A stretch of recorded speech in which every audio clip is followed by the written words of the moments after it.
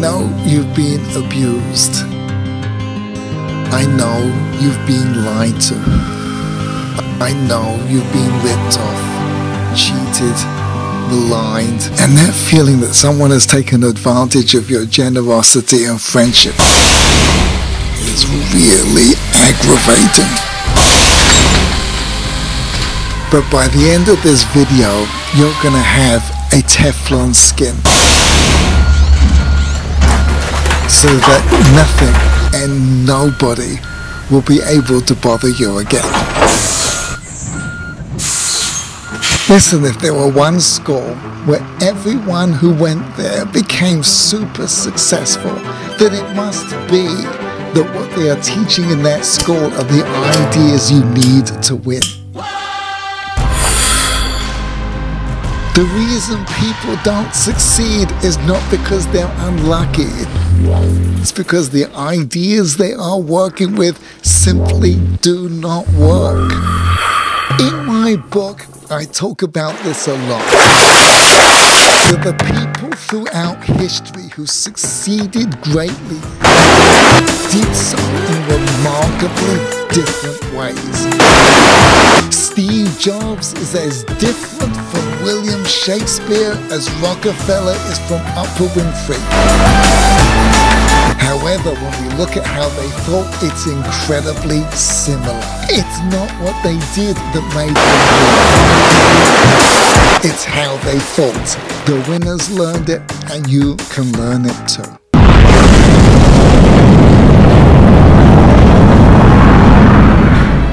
This issue of resentment is one of those key ideas that anyone can learn and will dramatically change the quality of your life. How do you deal when you get ripped off? Before we even get started, it's important to realize that this is one of the facts of life. King David talked about it 3,000 years ago. It's not a question of whether you're going to get ripped off or not. It's only a question of what you're going to do after you get ripped off. In life, you can either complain about the iceberg or search for a lifeboat, but you can't do both. I'm sure you've heard this line. Don't let it get to you, or get over it, or words to that effect. And the reason somebody is telling you this is because they can see that you are in the grips of resentment. And while those lines are easy to say, they're very hard to implement and live with.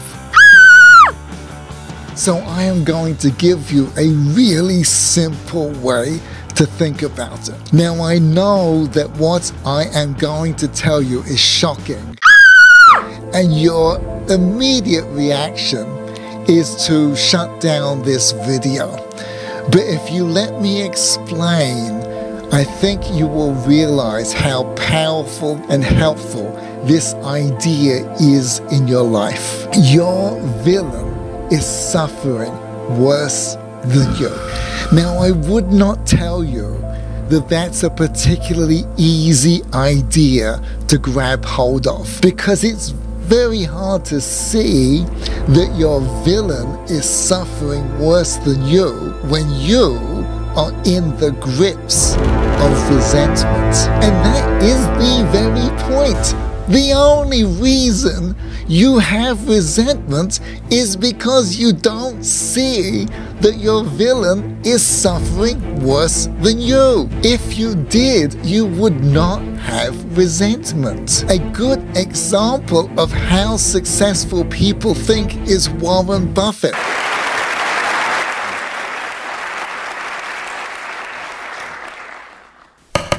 Testing, 1 million, 2 million, 3 million.